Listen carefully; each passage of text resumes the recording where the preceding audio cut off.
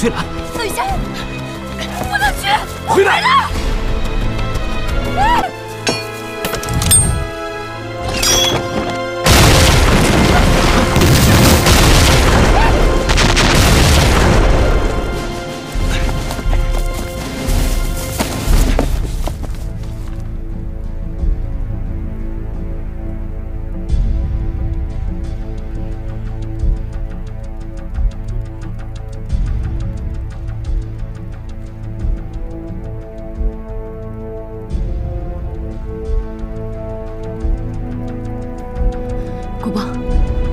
能找到对方狙击手的位置吗？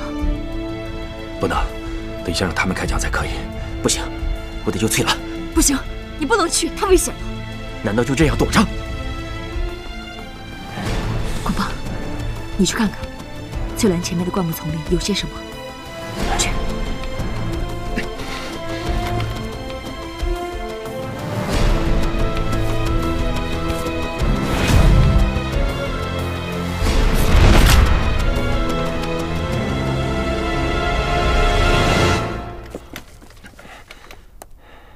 有细细的铁丝和手雷。我明白了，这是一种连环的布雷方式。我听在东南亚打过仗的老兵跟我说过，为了防止对方的跟踪，会把很多的手雷放置在树林里面，然后用细细的金属线拴住拉环，一旦碰触到金属线，手雷就会爆炸。这样的布雷方式不仅速度很快，而且会给对方造成非常大的伤亡。我们现在只有先把对方的狙击手干掉，然后再拆弹，最后才能救翠兰。我们要想办法让对方暴露位置，然后帮助你发现目标。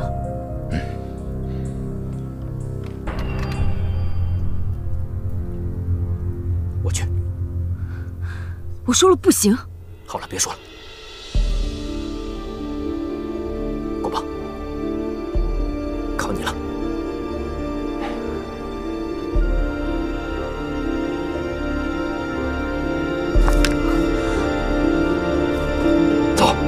小心那些线！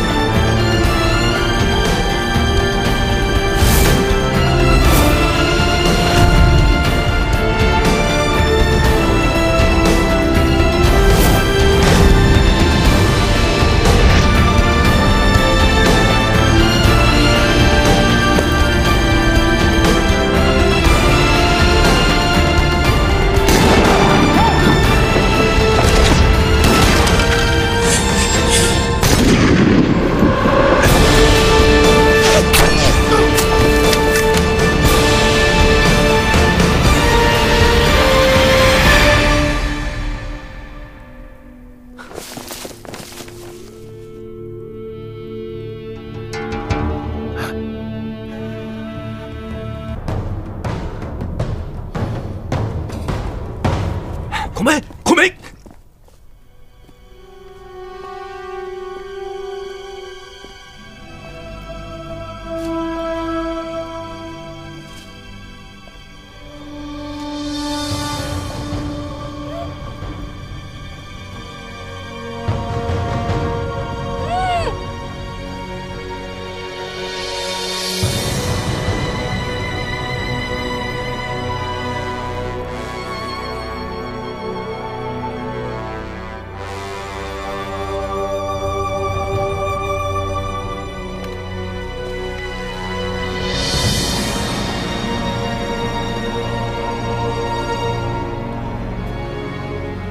既然你那么重要，我们就应该保护你。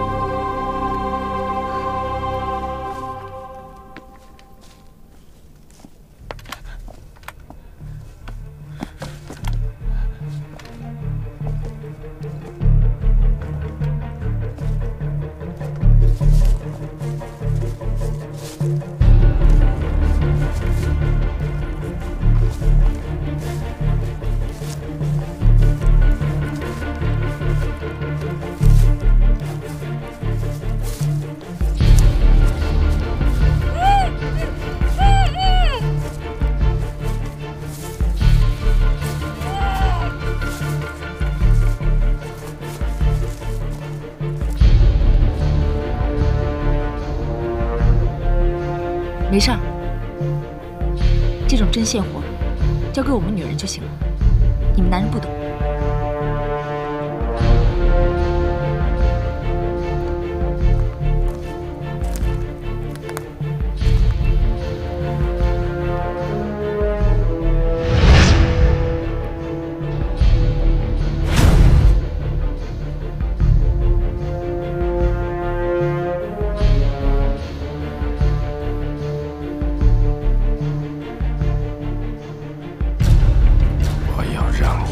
起死！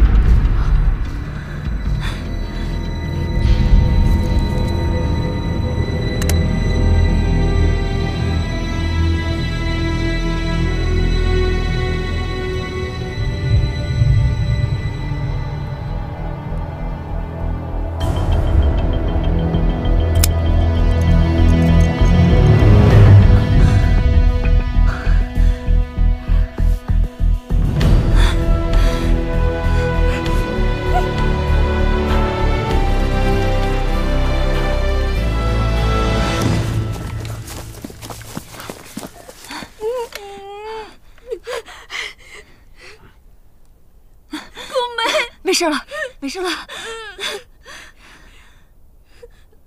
你怎么了？他怎么不开枪呢？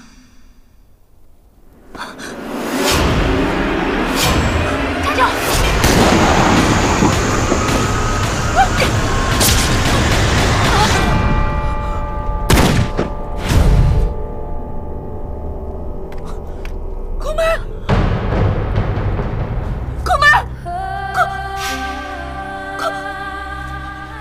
孔梅，孔梅，孔梅，孔梅，孔梅，孔梅，孔梅，孔梅，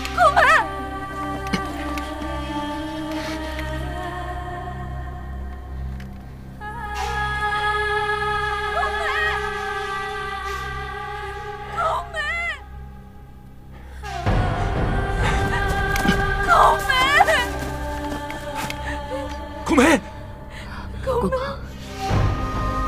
把翠兰身上的手雷拆掉。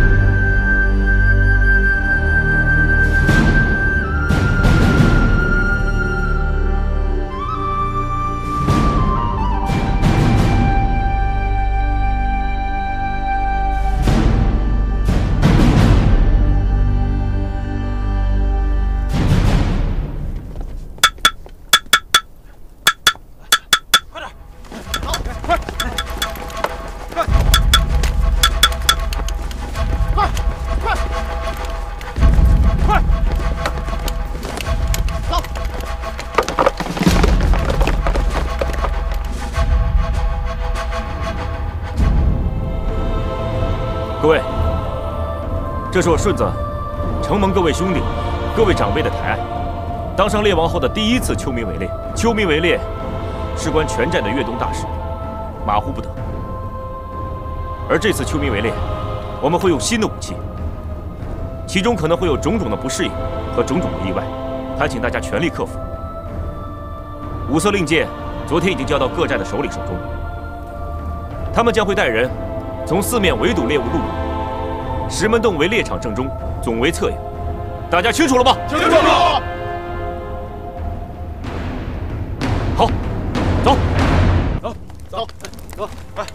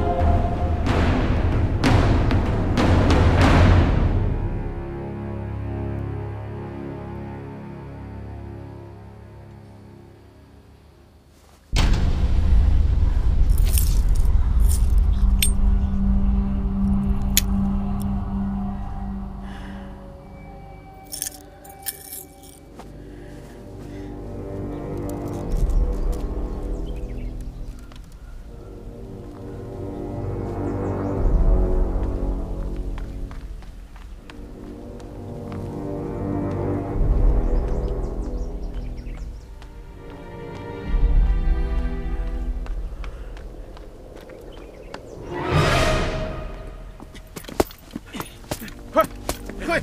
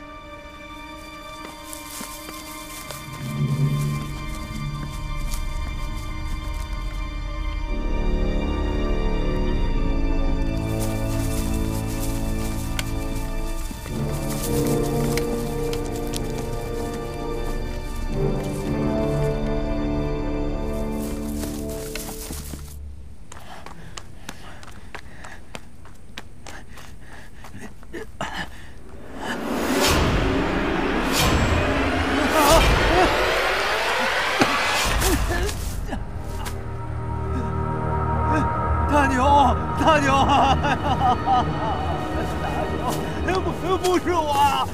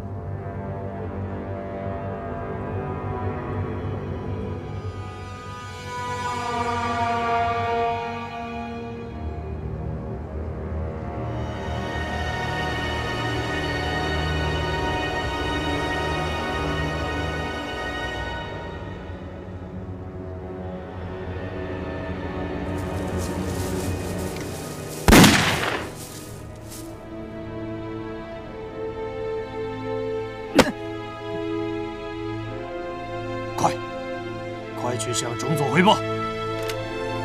嘿！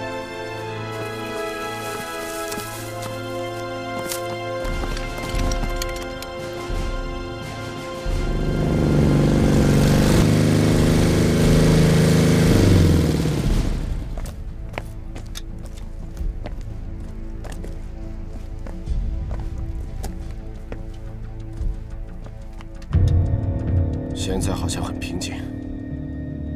大佐，我觉得情况有些不对。按照中佐给我们提供的情报，秋迷开始的时间应该是早上7点。那么这帮猎户进入埋伏圈的时间，应该是秋迷过后很短的时间之内。可是直到现在，我们只听到零星的枪声，并没有出现我们预想的猛烈攻击。看来是有人在耍我们呀。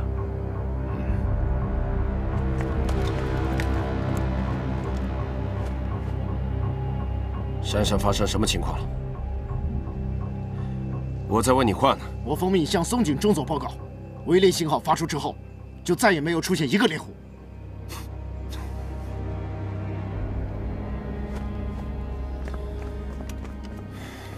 大佐，看来我们真的上当了。那些猎人根本没有进入那个所谓的伏击圈。我怀疑这帮猎人现在已经转移了。猎人转移并不可怕，可怕的是不知道他们下一步的行动。一郎，咱们的武器装备充足吗？装备倒是充足，但是恐怕兵力不够。我想进山。大佐，还是我进山吧。山上不一定有什么危险呢。不用，还不知道松井下一步有什么行动。我进山先摸摸情况，你在这等我。嗨。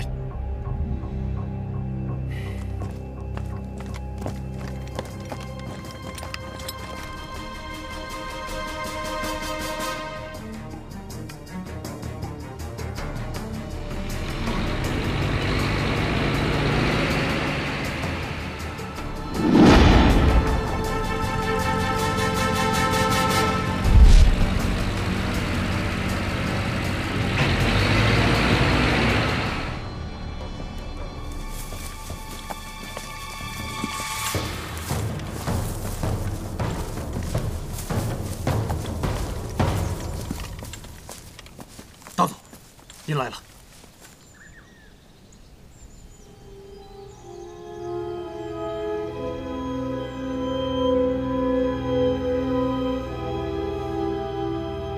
如果敌人从东头进攻，那么逆着光的皇军是不是损失惨重？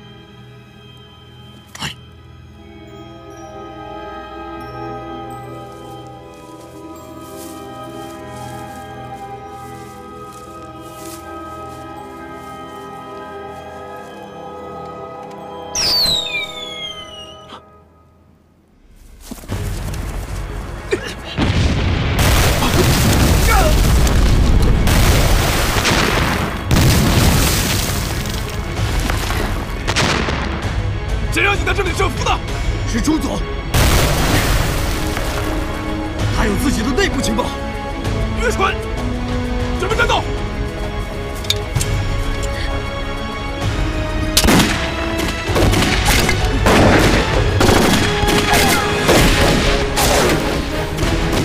弟兄们，打！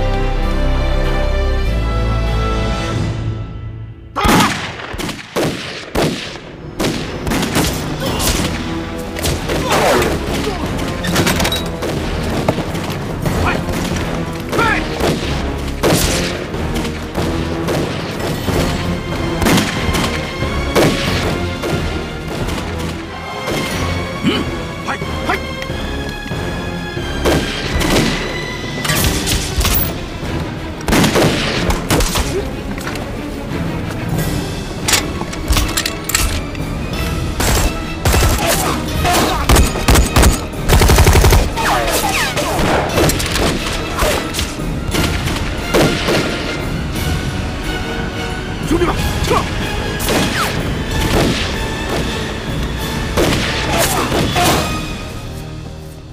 钟总，敌人一定是没子弹逃了，我们要不要冲上去？断开前面的路障，全体上车，继续向青龙山进发。嘿。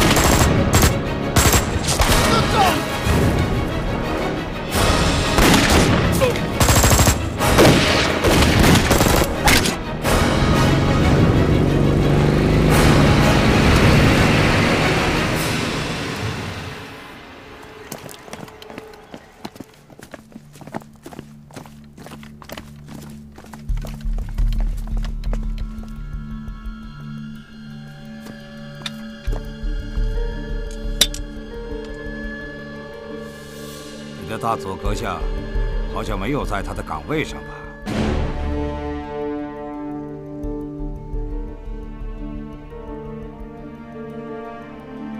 山上战事紧张，大佐已经率部先上山了。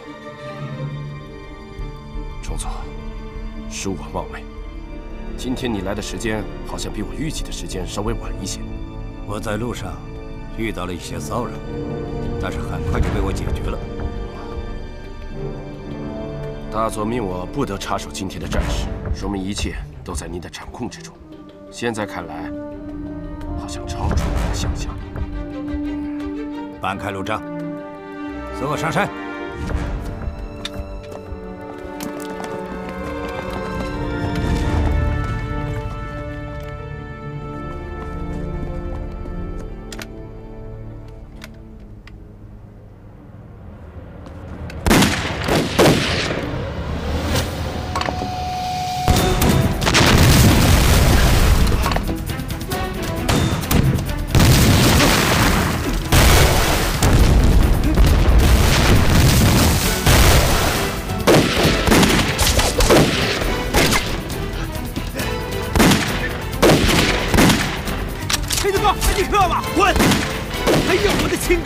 撤吧！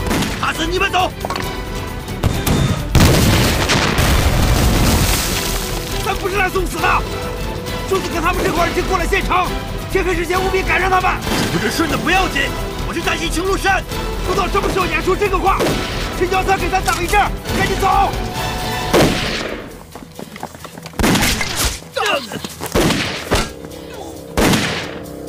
三爷，黑洞。赵营长，王建法，给我打！走，快，跟着！快，兄弟们，撤！撤！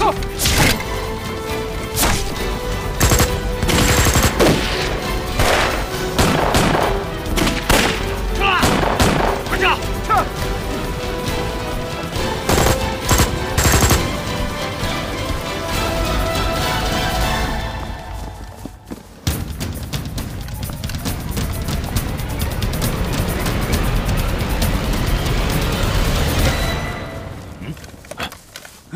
太君，别开枪，别开枪，是我。中佐，你救我，你救我！中佐，你救我，救我！我遇见鬼了，中佐。你还好意思出来？我看今天皇军才是见到鬼了。站起来，跟我走。好。去哪儿？跟我上山！不，我还是回青田县等您吧。等您把这帮猎户消灭完，请您给我开回家的通行证。回家？对。那你就得跟我上山。到了山上，你就会明白，这青龙山或许离你家乡的山会更近一些。真的？走吧。走。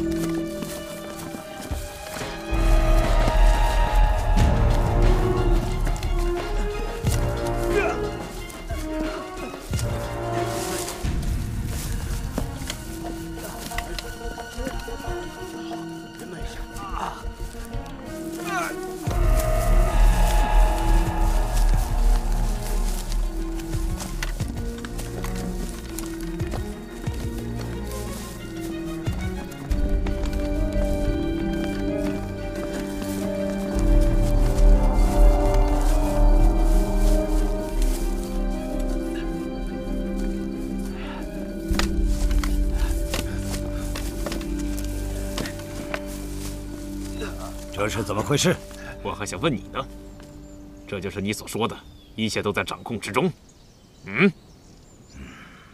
老钱，你过来。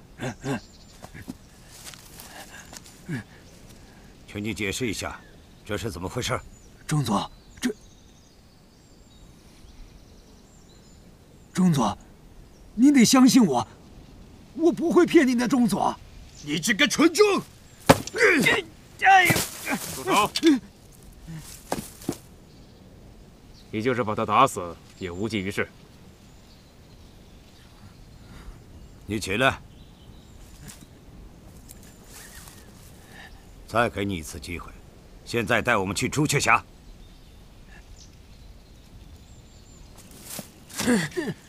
带路。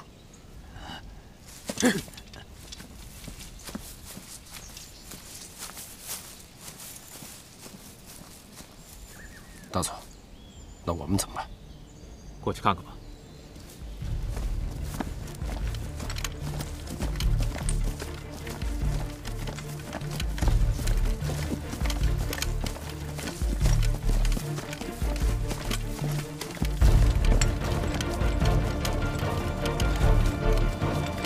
就在前面。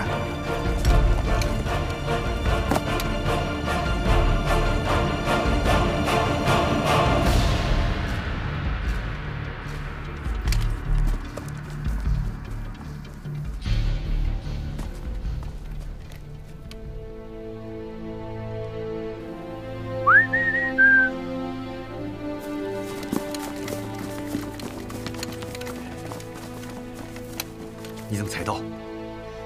我是等少峰头领下来，社子哥有事让我交代他。我看见老全了。你看见老全了？他现在带着鬼子兵，正往甲的朱雀峡方向走呢。甲朱雀峡？你不会真的不想走了吧？大牛，你说啥？哦，没什么，没啥。大伙儿听我说啊！ 晌午之前，咱必须得过了青田县，要不然就赶不上顺子哥了。走吧，走，快，走，快，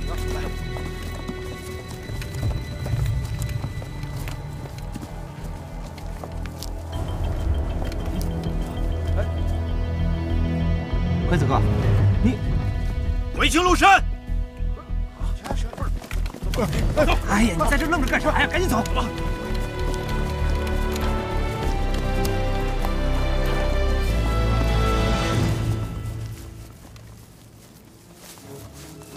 小心点。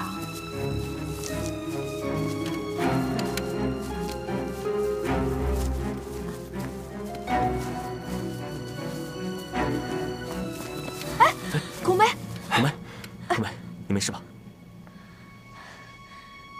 没事。现在不能停。大牛他们现在还没跟上来，我担心会发生什么意外。咱们现在不能休息，要尽快离开这里。 走得越远就越安全。说的轻巧，这受伤的又不是你，要不你来背他？我看我来吧。你，要不你来？大家都别争了，我可以坚持的。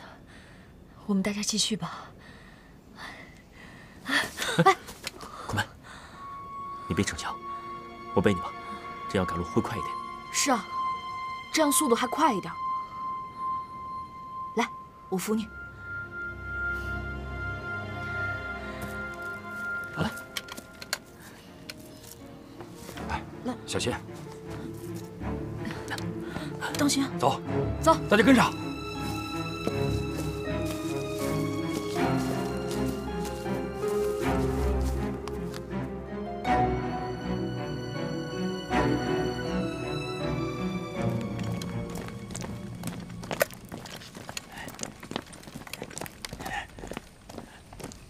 这里就是朱雀峡。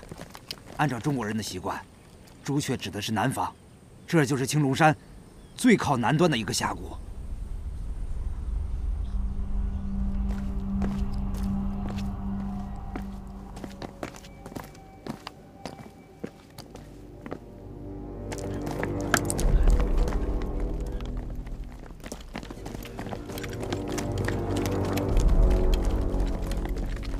报告中佐，我们奉命在此埋伏，未见任何人从此经过。看来这些猎物根本就没经过这里。我们一定是被人算计了。不，阁下，被算计的不是我们，而是他。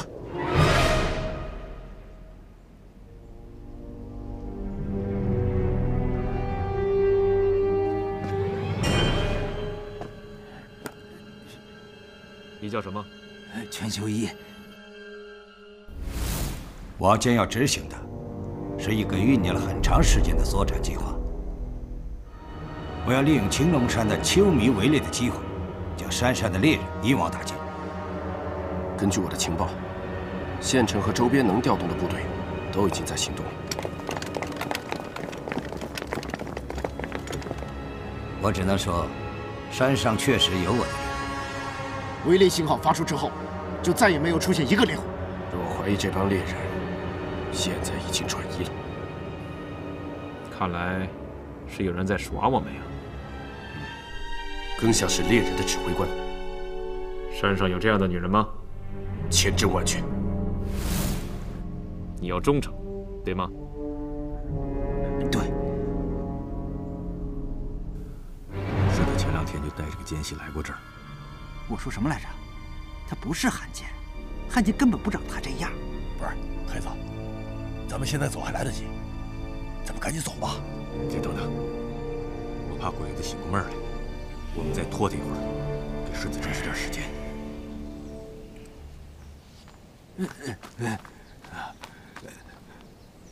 中佐，我想你会为今天的事情做出合理的解释。不，这不是我的错。中佐，你千万别怀疑我，我对您是忠诚的，我对大日本皇军也是忠心的啊。大佐先生，其实我就是想回家，我只想回家呀。不是，你看他那熊样，何止熊样，他就是条丧家犬。得，咱哥们儿也别看他笑话了，快赶上他了。现在何止是丧家犬呀，快赶上蒙国奴了。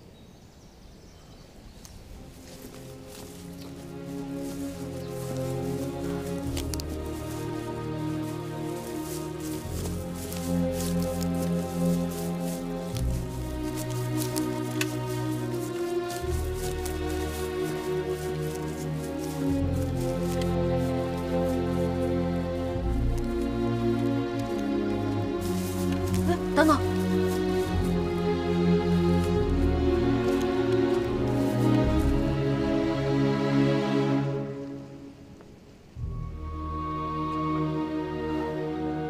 走吧。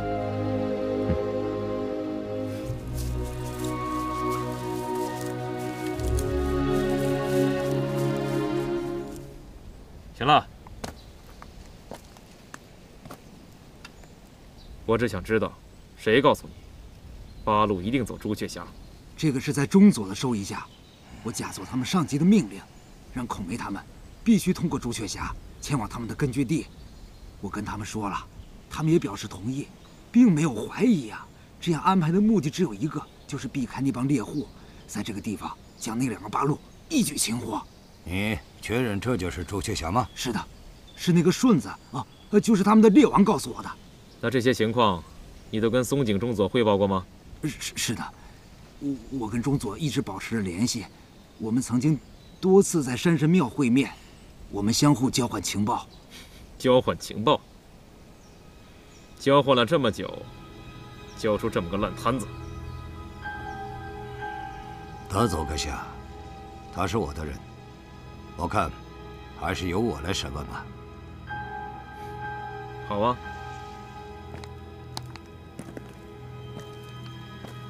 李叔，那些猎人到底去哪儿了？这个我哪知道啊！青龙山的地形特别复杂，他们在哪里藏匿都有可能啊。孔梅，那个孔梅呢？我跟他们说好的呀，我先走一步，我在这里等他。可谁知道现在，真是没心没肺啊！真费劲啊！让人一枪撂了不就完了吗？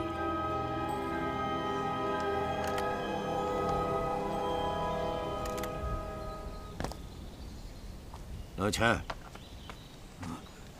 你把皇军带到如此的境地，我想，你应当承担应有的罪责。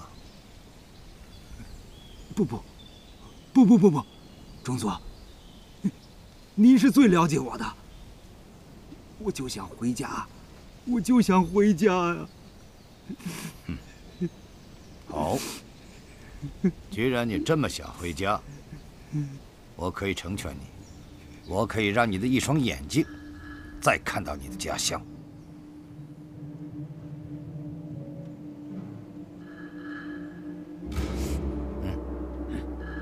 中佐，你是最了解我的中佐。我就是想回家，我就是想回家呀。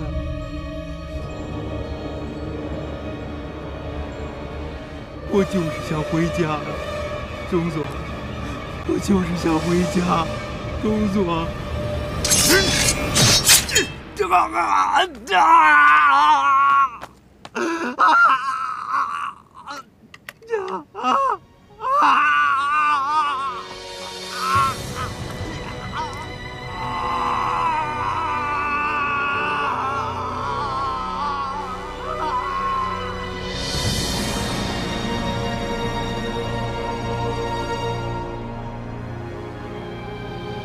走，去朱雀峡。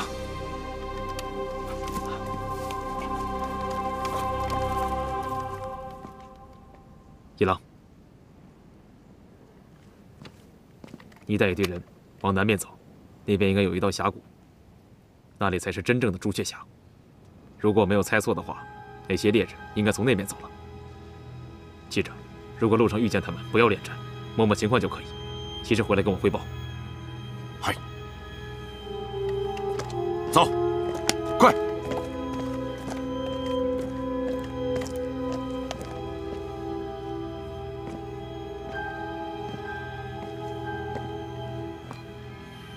中佐阁下，今天的事情，大佐尽管放心，我会承担一切责任。最好是这样。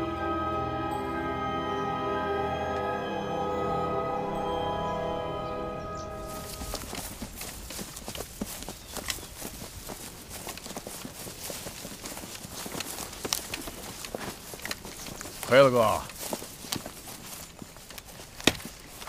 刚才你没开枪，这不像你脾气啊！那一枪我开不开，他都一样活不了。这种人活着就是多余，就应该崩了他。没错，就应该崩了他，还出卖我们！呸！狗汉奸！万一有一天，青龙山也被鬼子给占了，那我们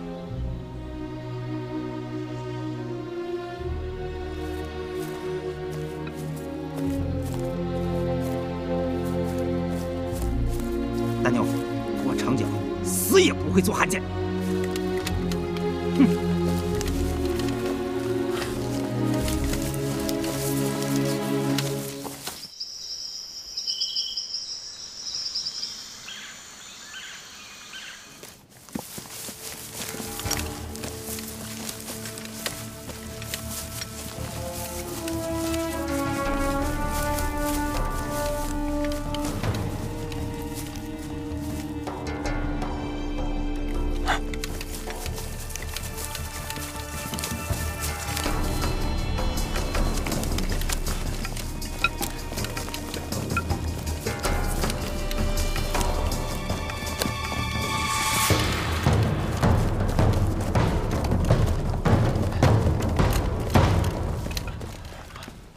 黑子，你来了，小鬼子还没上来呢。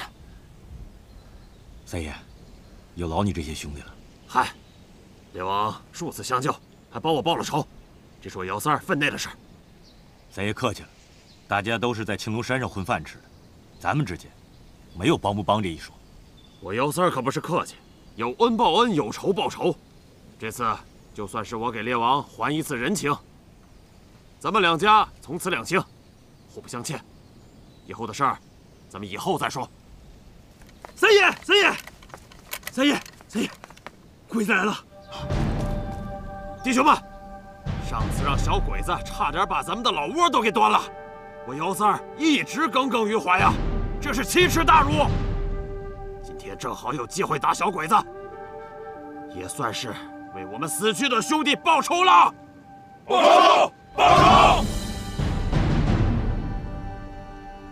都给我听好了，待会儿鬼子上来，给我照死了打！是。黑子兄弟，大牛兄弟，咱们后会有期。弟兄们，给我上！走！走！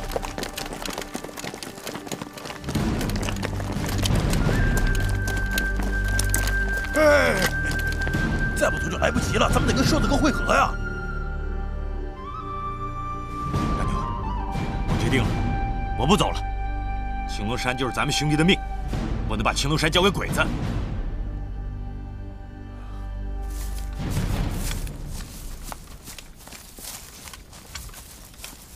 报告，附近都搜过了，没有发现任何踪迹。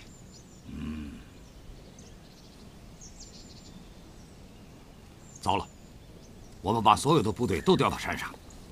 如果这个时候猎人攻打县城的话，后果不堪设想。钟总，是有这个可能。猎人的调虎离山计，已经让咱们吃过一次亏了。马上整队，立刻下山。嘿，集合队伍。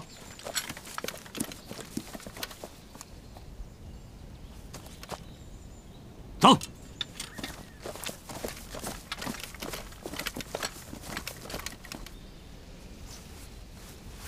给。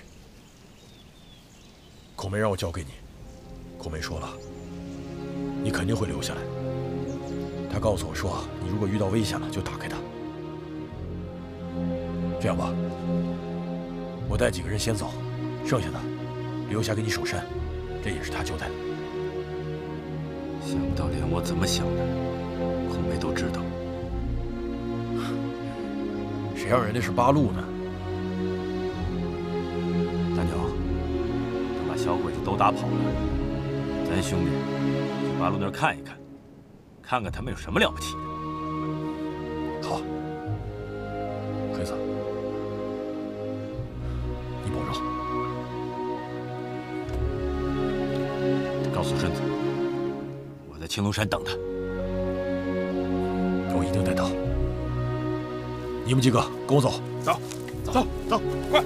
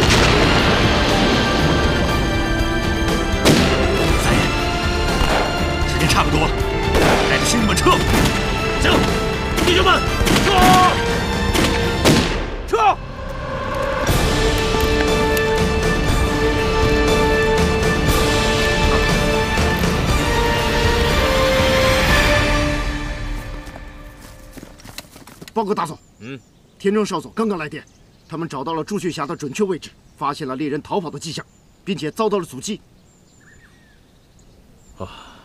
真是小看了这群野人。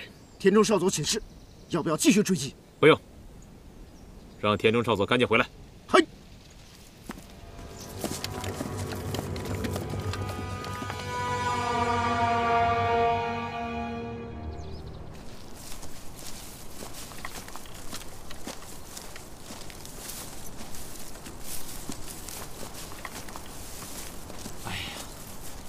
回去吧啊！哎，回去吧！你这个不孝子，你敌我就不能跟着？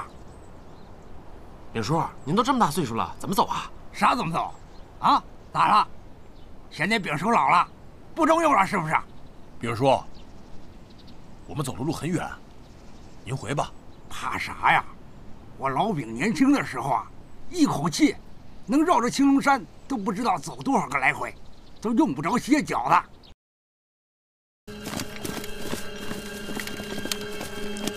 情况怎么样？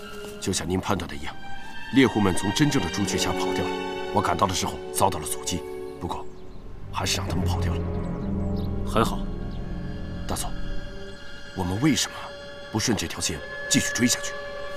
一郎，你别忘记了，我们要的是青龙山。属下明白。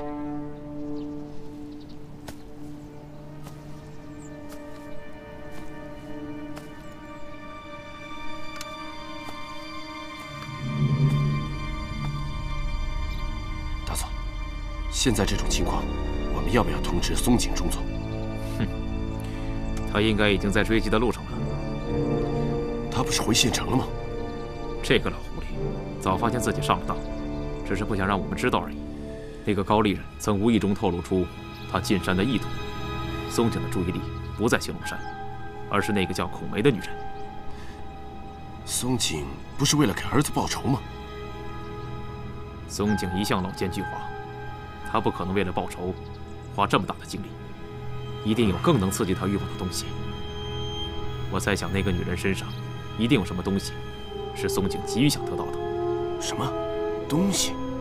这东西对八路和松井同样重要。既然这么重要，那个孔梅一定不会把他留在山上，而是急于送回八路军根据地。而松井一定不会放弃追击。大佐，那我们现在怎么办？不用管他。你带队，我们去猎人的老巢看看。嗨。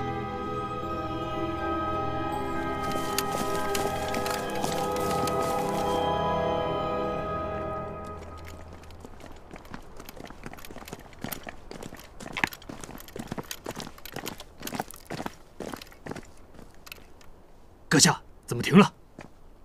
您刚才不是说猎户会去攻打县城吗？他们攻打县城有什么用？我这是故意说给板垣听的。要不，我们怎么能从青龙山上脱身呢？重要的是，我们要去找那个女人。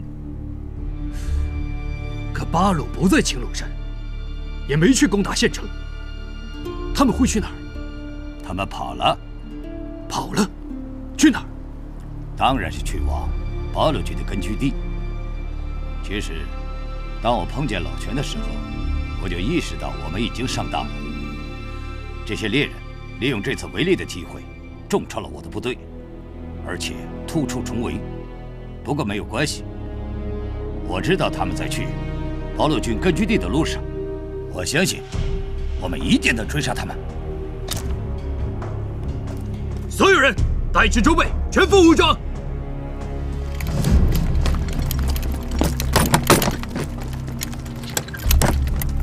您马上赶回县城，通知沿途陆军，让他们加强戒备，严密布防，严防那些猎人逃脱，尤其是那个女人。嗨，中佐阁下。还有，你要派人注意板垣的一举一动。布置完毕后，立刻回来增援我们。嗨。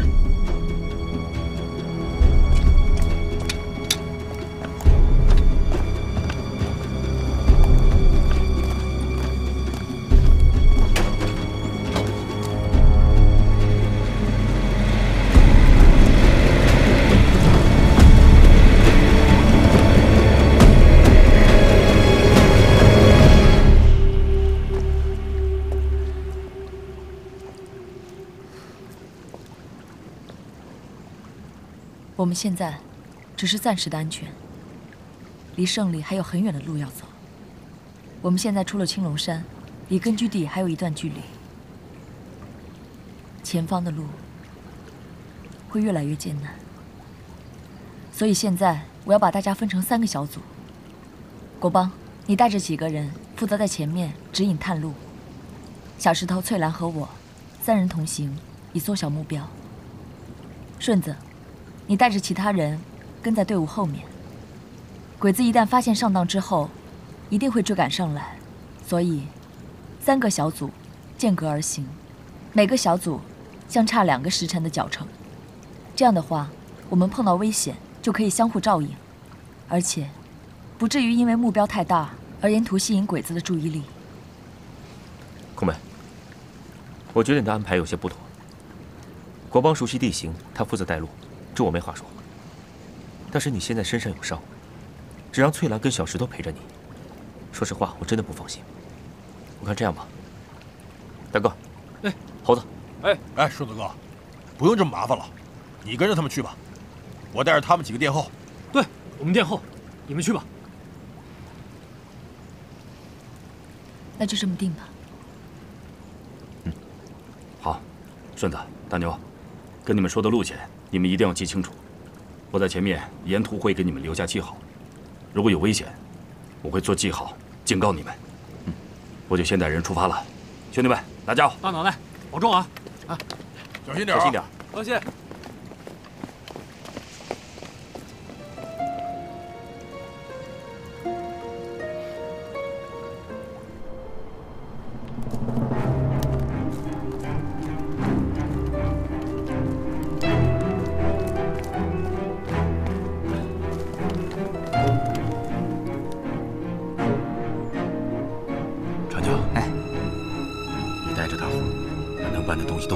好嘞，二奎，跟我来。好，走。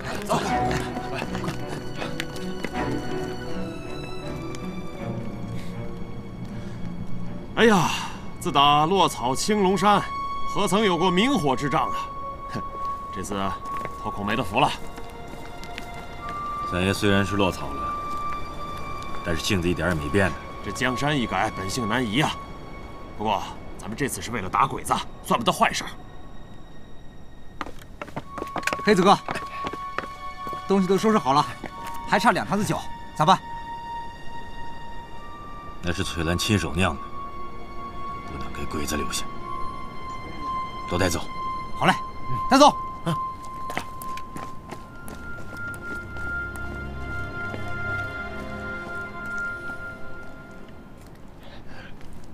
慢点，放这儿哈。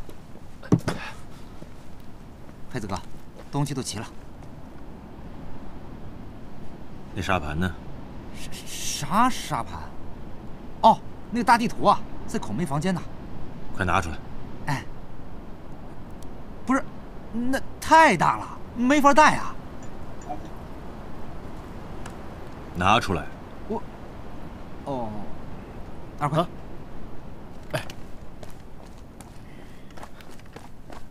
慢点拿啊，慢点，慢点。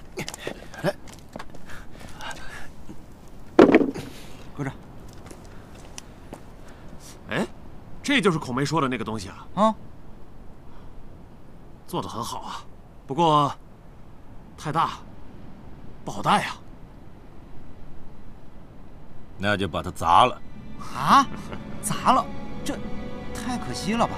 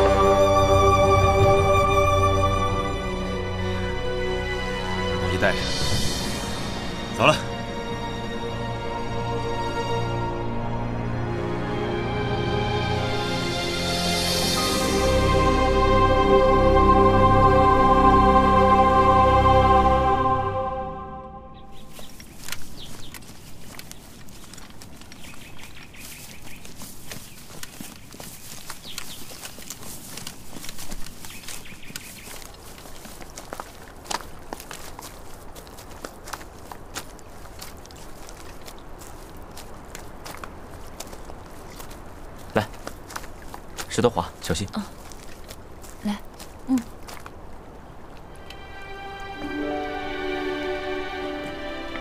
小心。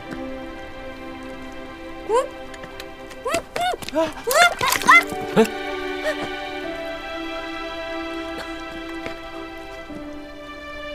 没事吧？没事。小心点。你们慢点啊，慢点啊！石头，哎，快！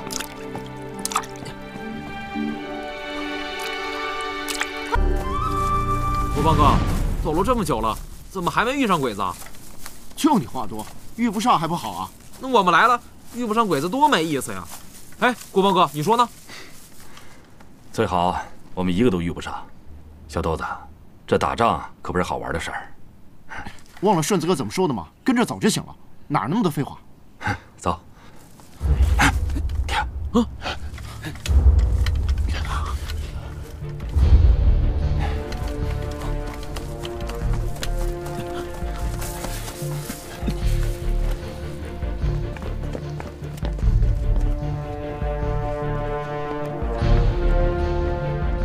鬼子人不少，就我们几个，很难闯得过去。那怎么办？只能绕过去，只是可能要耽误1、2天的路程。国邦哥，孔梅姐他们可就在我们身后，我们如果绕道走，他们会不会有危险？可如果我们硬闯过去，惊动了鬼子，可能会给他们带来更大的危险。这样，你们先在这儿等我，我会到刚才那个路口给他们做个暗号。啊，好。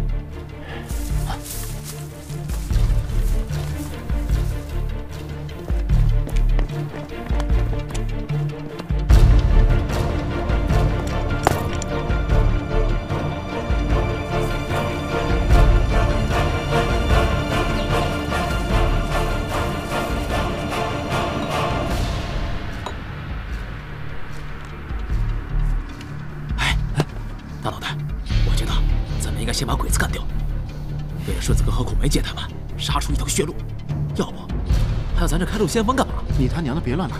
顺子哥说了好多次了，一支部队就得有纪律，该干啥就干啥，不让干啥就绝不能干，这就是命令。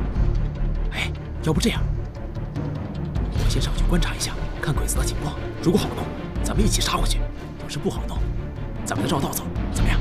哎，不行，不是你害怕什么呀？谁害怕了？不害怕，咱们一起上。走就走，走。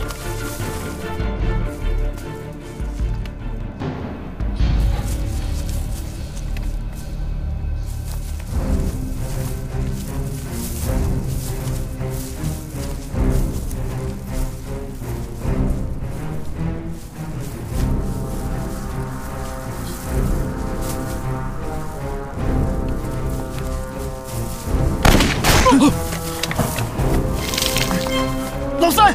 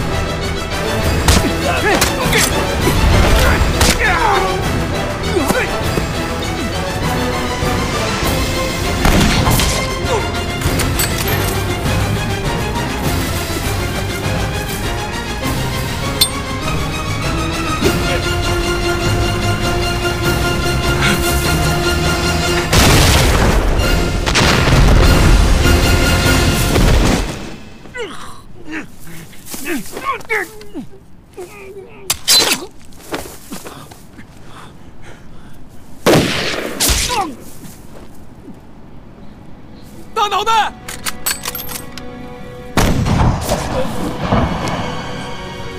大脑袋，我害死了你呀！大脑袋，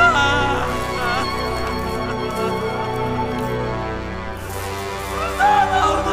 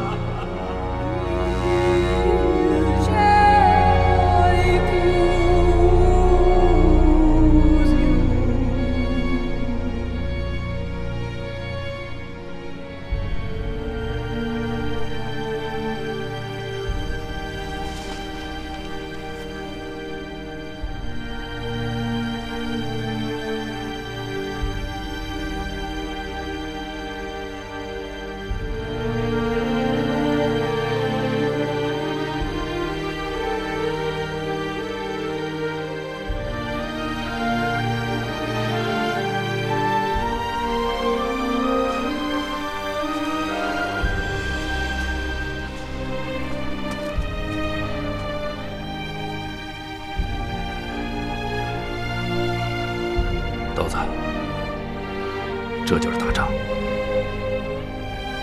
会有死亡和离别，是改变不了的事实。打仗就要面对这些，不管我杀死多少鬼子，都避免不了同胞和兄弟们相继离去。但是，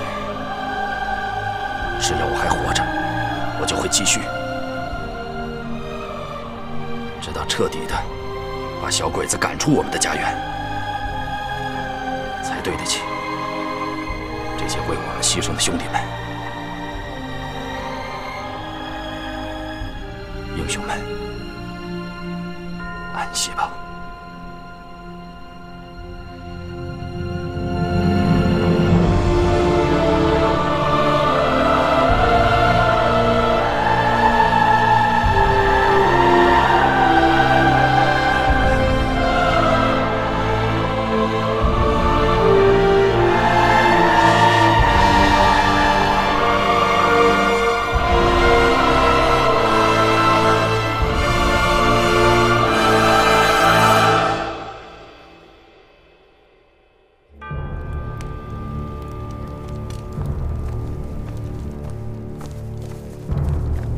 等等，枪，你们小心。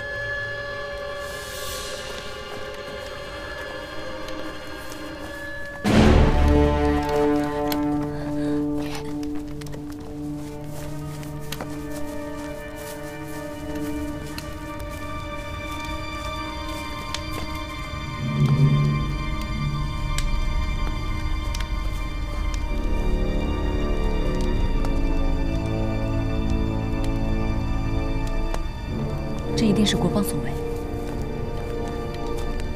希望他们都没事。顺子哥，快来看！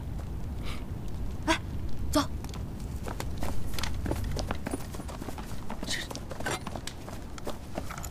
这是什么枪啊？这么大！哇！这是日本人用的920重机枪，可以连续发射，威力非常的大。 大牛把它搬走吧！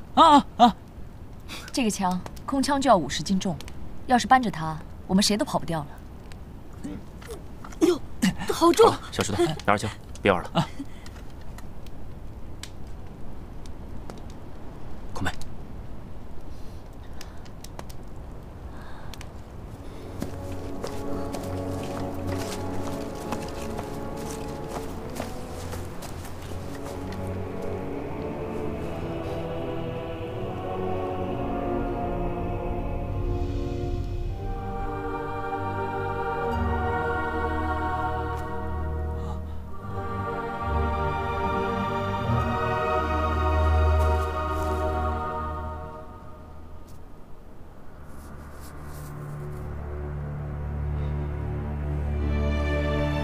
这是国帮做的标记。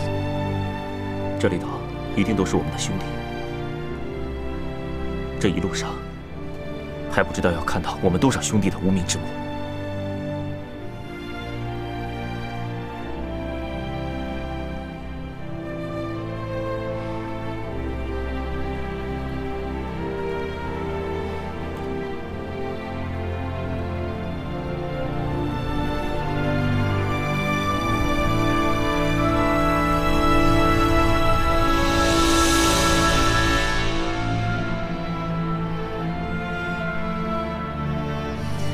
通往根据地的道路很遥远，在这个过程中，难免有所伤亡。我孔梅，谢谢你。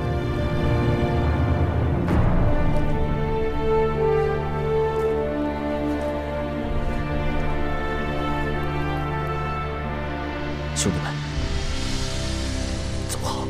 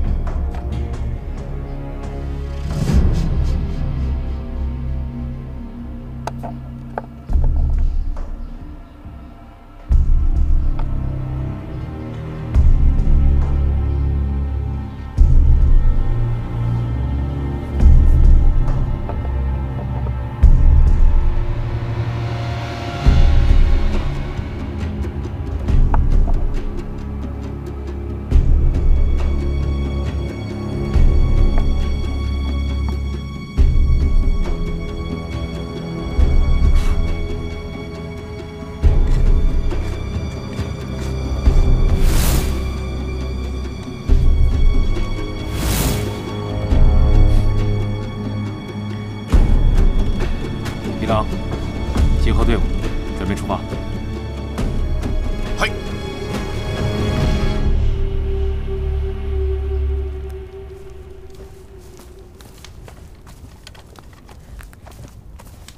嘿，国帮行啊，咱们捡捡漏吧。啊，哎。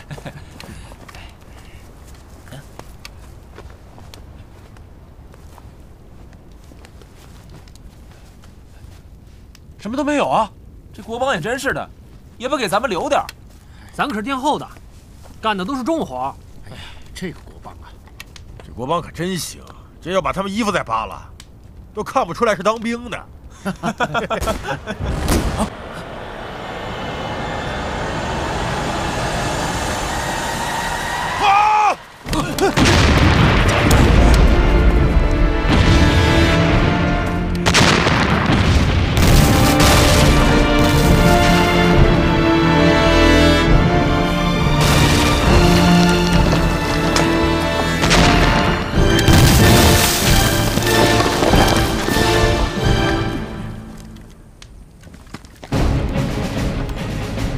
这么忙，鬼子来多少人？不知道。趁鬼子没来，咱们先撤吧。不行，给我撑一会儿。这说的他们走得远点。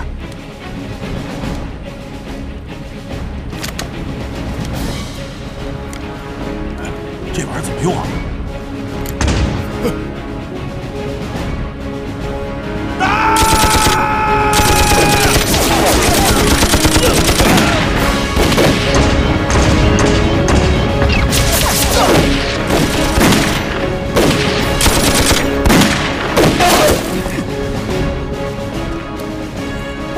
前面有武力突进，前面他们，嘿！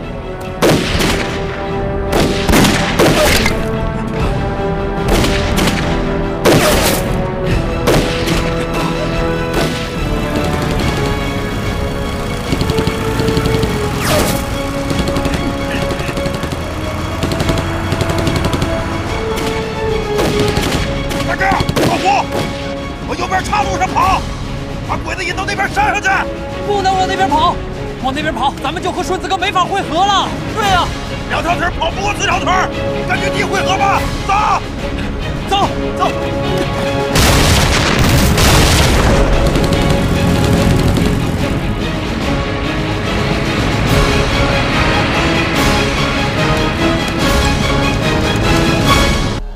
大伙儿都跑快点！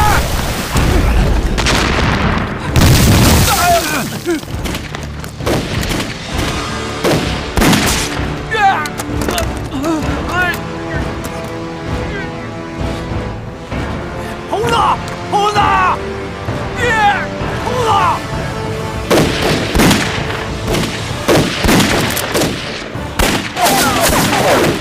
猴子，猴子，猴子！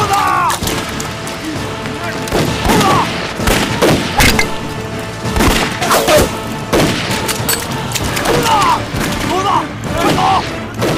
快点，老兵！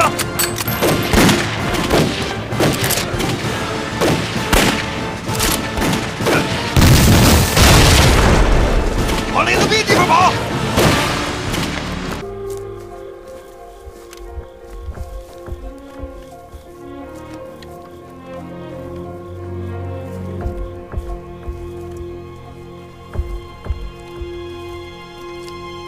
大伙儿都抓紧点时间，喝点水，吃点东西，咱们一会儿还得赶路呢。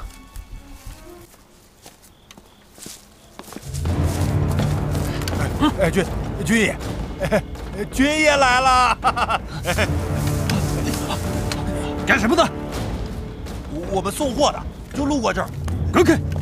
哎，军爷进来了，快！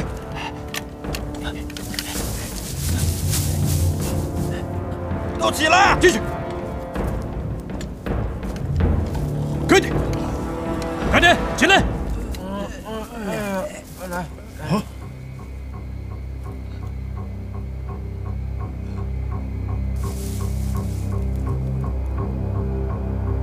送货的，货呢？军爷，那货都送完了，这几个都是伙计，我们路过这儿累了，歇歇脚。带走！出来，快点，出来！快点！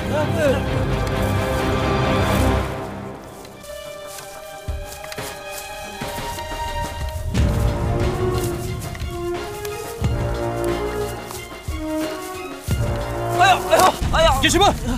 干什么？哎，别开枪！爷，我们赶了好几天路了，没吃没喝的，累得实在走不动了。哎呀，太君，我们都几天没吃饭了，太君，让我们歇会儿啊！是啊，太君，我们真的已经很累了。对，歇会儿再走啊。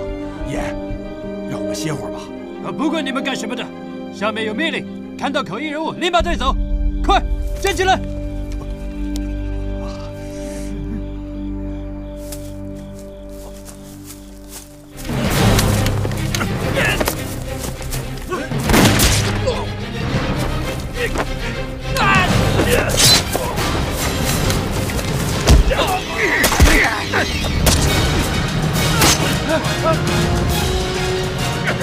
这小鬼子！你小鬼子！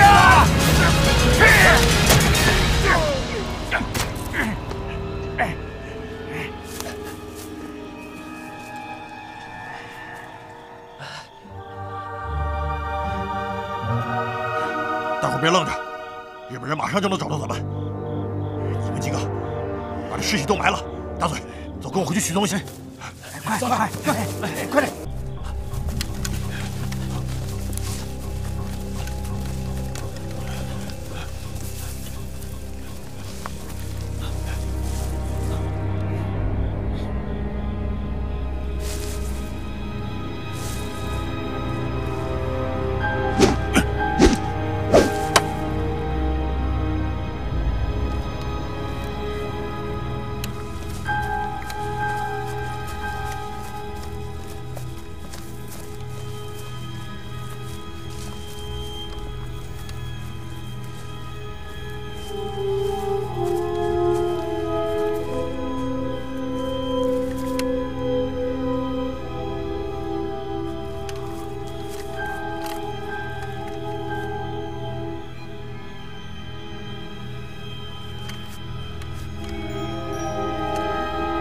们大伙都得快点，日本人很快就会追上咱们的。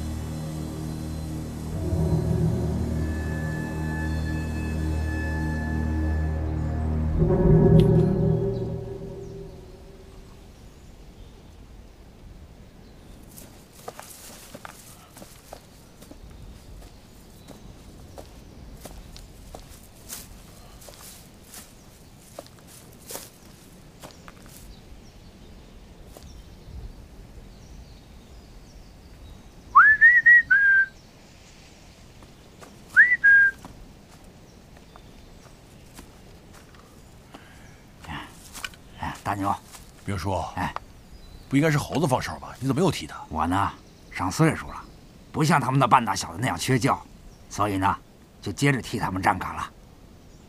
这小兔崽子！好了好了，大牛，该数落的我心里有数啊，咱啊，过了这种要紧时候再说。